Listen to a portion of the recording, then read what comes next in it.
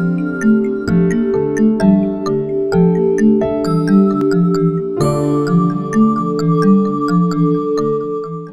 عليكم ورحمة الله وبركاته. أهلا وسهلا فيكم. You're all welcomed here again with me Mr. Mohammed in a new lesson with 5th grade. أهلا وسهلا، درس جديد وموضوع جديد من مواضيع الصف الخامس. Today inshallah we have the last lesson in this unit 4. اوكي، معنا اليوم الدرس الأخير من شروحات الصف الخامس في الوحدة الرابعة بعنوان Holidays in Palestine، العطل أو الإجازات في فلسطين. حكينا جملة رئيسية من أول وحدة وحتى اليوم نحكي فيها There are 12 months in a year. هناك 12 شهرا في السنة، والشهور هي January, February, March, April, May, June, July, August, September, October, November, December.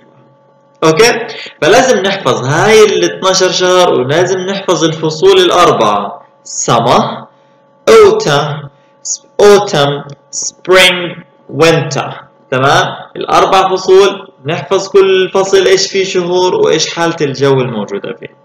So today إن شاء الله we have this lesson. معنا اليوم إن شاء الله هذا الدرس هو الدرس الأخير. خلينا نلعب، نشوف إيش في قواعد، ناخذ الهوم ورك، وإن شاء الله ننتهي بسلامة وصحة وعافية.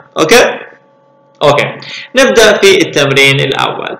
في التمرين الأول عندنا جيم اللي هي crossword اللي هو لعبة الكلمات المتقاطعة. Write the correct words. Find them in the word search.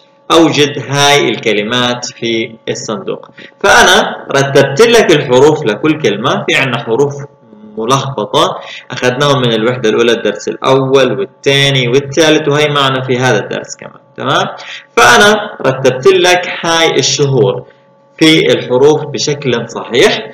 أنت ما عليك إلا تبحث عنها في هاي اللعبة وتضع الكلمة في مكانها المناسب. أوكي، فالأولى عندنا سبتمبر، الثانية فبراير، الثالثة مارش، الرابعة جانيوري، وهي هو حللها كاتب لي جانيوري ومحوط لي على مين؟ على جانيوري. تمام، بعدين كتب لي ماي، أكتوبر، جولاي، أوغست، جون، نوفمبر، أبريل and ديسمبر.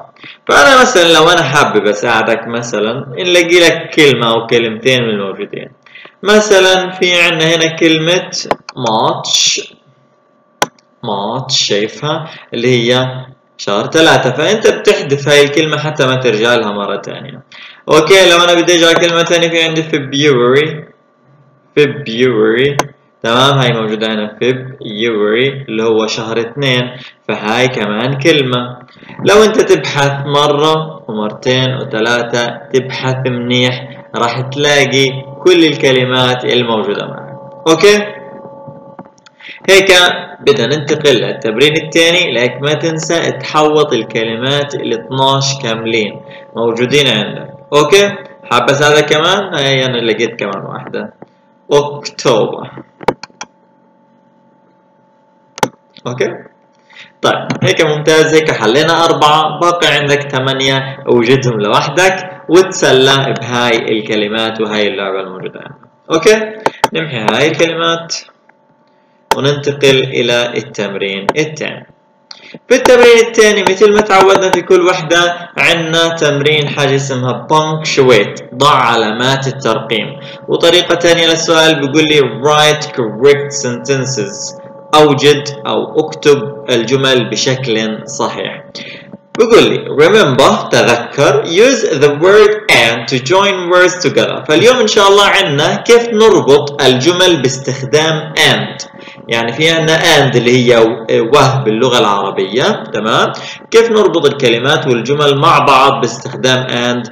Don't forget the capital letter and full stop. وما تنساش انه اول الجملة نستخدم حرف كبير ونهاية الجملة نضع full stop. اوكي، This is how you use the word and. وهي بيقول لي هذه هي طريقة كيف نستخدم كلمة and، وجايب لي مثال عندي هنا. we collect orange in December we collect lemons in December.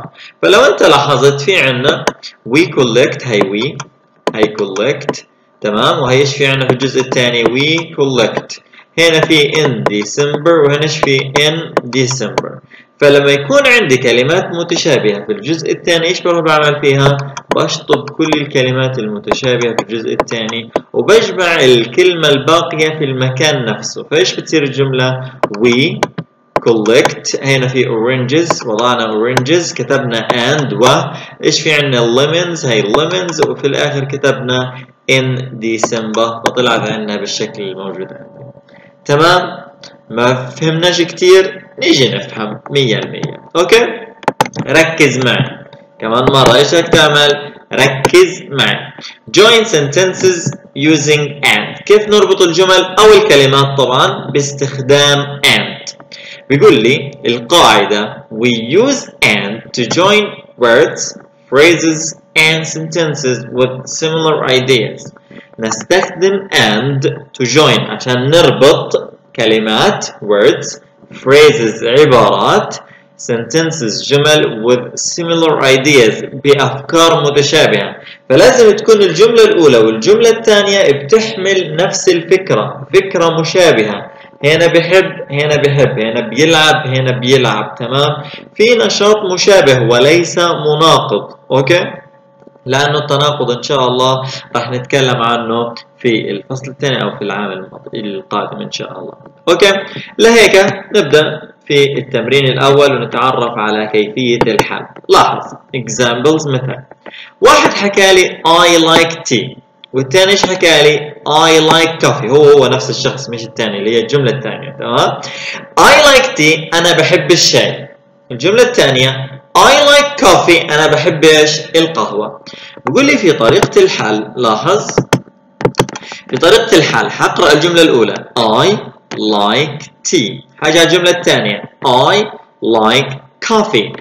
أي جزء مشابه في الجملة الثانية للجملة الأولى إيش بنعمل فيه؟ يحذف. فمثلا هي في عندنا I، إيش في هنا؟ I شطبنا. هي في like، إيش في هنا؟ like شطبنا. ضل عندنا كلمة إيش؟ coffee. باجي بكتب عندي I like شوية I'm sorry احذف هاد، نرجع نكتب على نفس الملف. اللهم صل على سيدنا محمد. بقول I like tea. خلصت التي، وصلت لنهاية ايش؟ الجملة الأولى. عند النقطة ايش راح اكتب؟ and. بعد هيك راح اكتب الكلمة الثانية ايش في عندي؟ coffee. وضع نقطة وهيك بتكون الجملة كاملة ومكتملة. I like tea and coffee.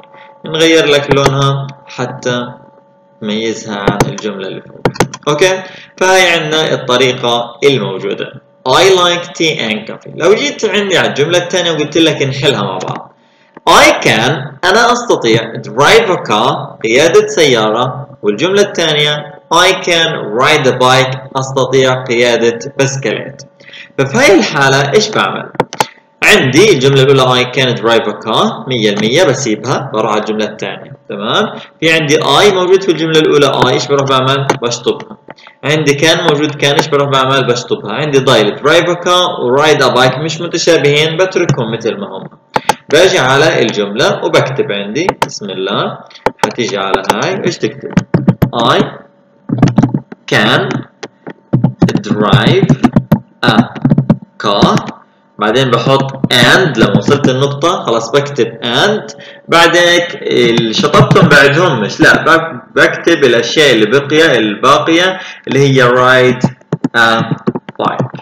وهيك بضع نقطة، هيك صارت الجملة متكاملة. I can drive a car and ride a bike. 100%.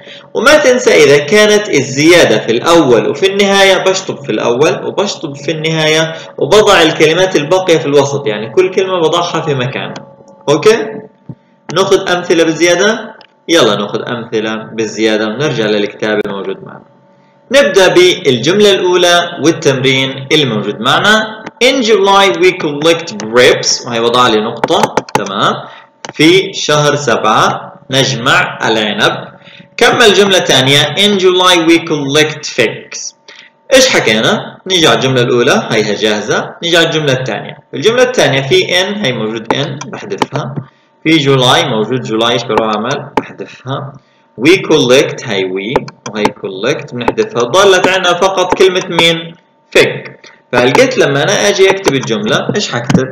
الجملة الأولى بننزلها زي ما هي in July we collect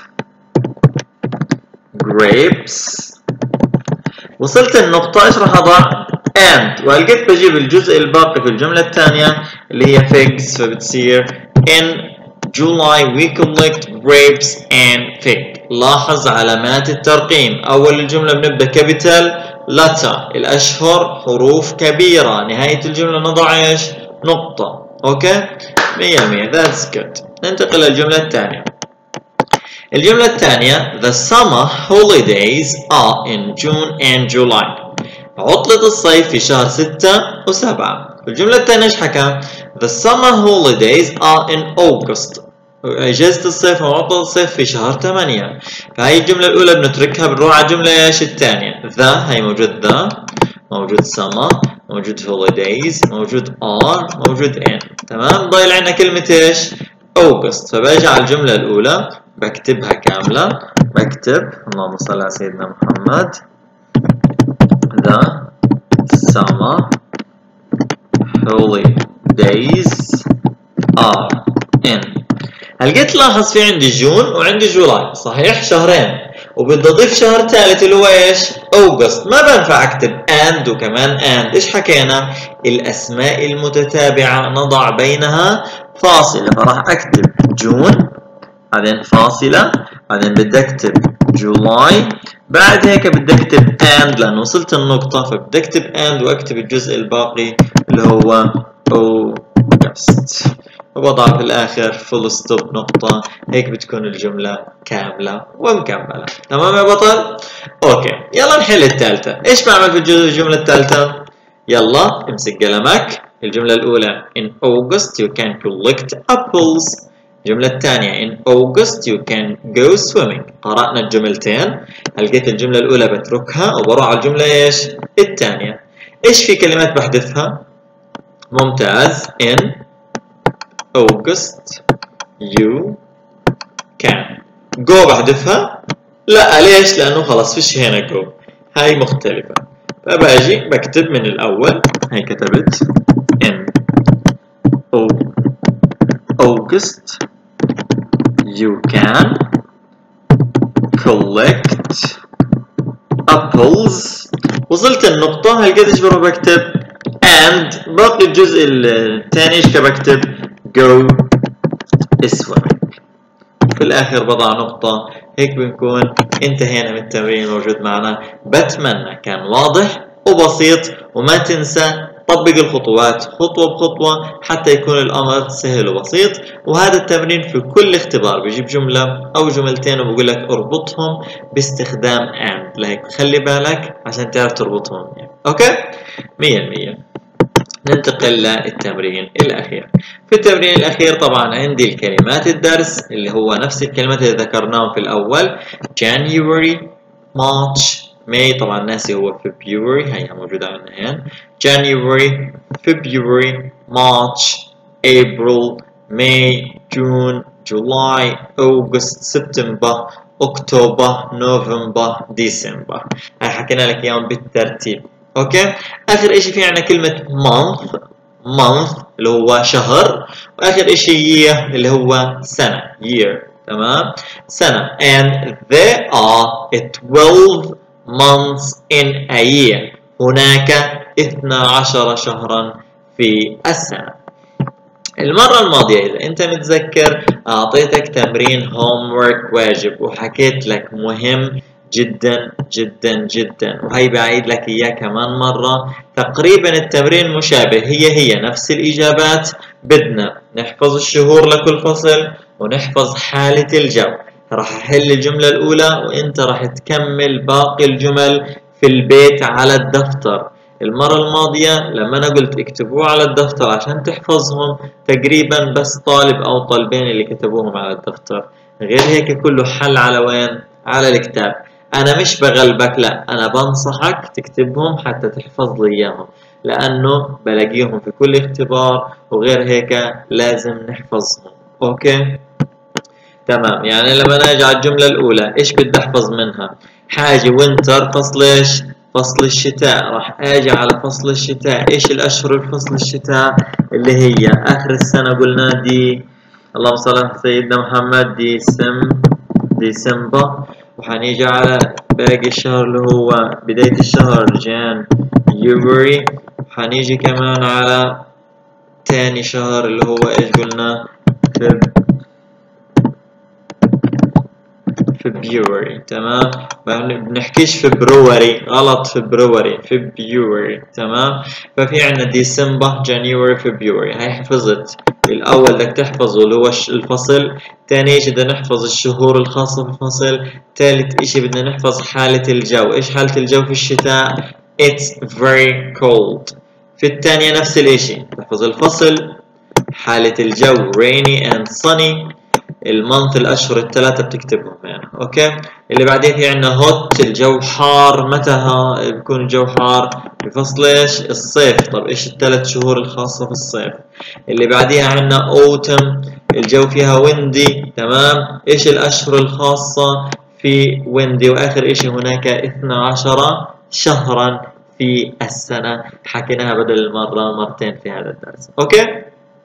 حل هذا التمرين عندك على اللهم صل على سيدنا محمد على الدفتر، حيكون أفضل إليك. أوكي. إذا أنت كتبت التمرين المرة الماضية مش مشكلة، لكن هذا التمرين مهم إن نحفظه. نتمنى لكم أوقات حلوة، وإن شاء الله في المرة القادمة راح نراجع اللي هو وحدة المراجعة يونت 5، اللي هي خاصة بقصة حلوة وظريفة عن الأرنب والسلحفاة. أوكي. نراكم في درس قادم، وإلى اللقاء.